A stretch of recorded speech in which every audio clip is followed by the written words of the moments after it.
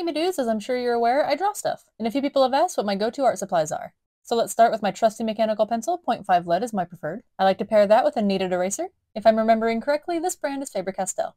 My favorite sketchbook is from Elo Sketchbooks. They are very sturdy, their paper is very thick and very smooth, and it comes with quite a lot of paper. They're also very fun to customize. Moving on to the art supply that I'm sure will shock no one, the Micron pens. I don't know, man, I just love them. I also really enjoyed Dr. P.H. Martin's Bombay Black India ink. One of the most common questions is what illustration board I use, so it's from Crescent and it looks like that.